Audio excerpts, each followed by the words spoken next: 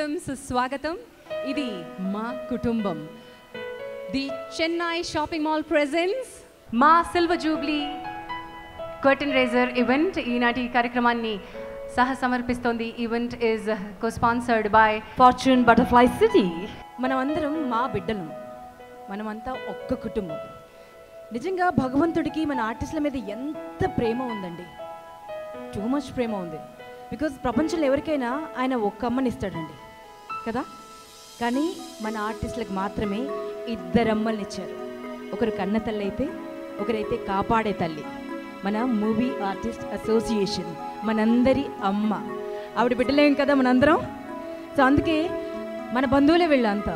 వాళ్ళ ముందు మాట్లాడడానికి అసలు భయము టెన్షన్ లాంటివి నాకు అస్సలు అనిపించట్లేదు. భానుకు అసలు భయము టెన్షన్ లేవు, కానీ నా భయం వల్ల ఏంటంటే మన కుటుంబం ఇంత పెద్ద కుటుంబం.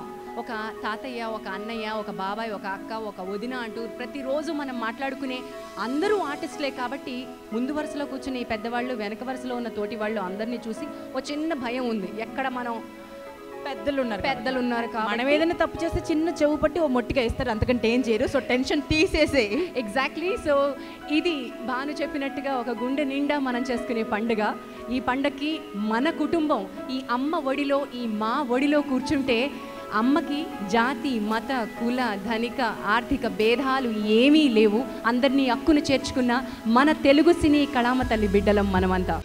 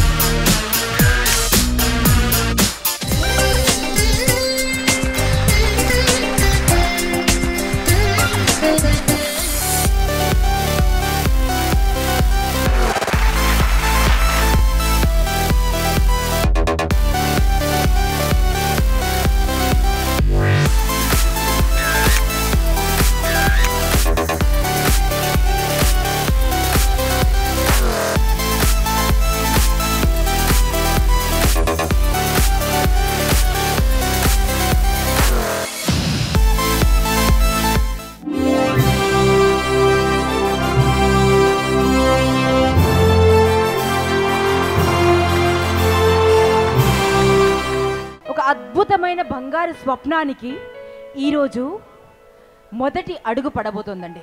ఎటువంటి కష్టం వచ్చినా అమ్మ అర్థం చేసుకోకపోయినా మా హక్కును చేర్చుకుంటుంది. ఇది అక్షయ పాత్ర. ఎంత పంచుతుందో మాటలు చెప్పలేము, ఎంత ప్రేమనిస్తుందో.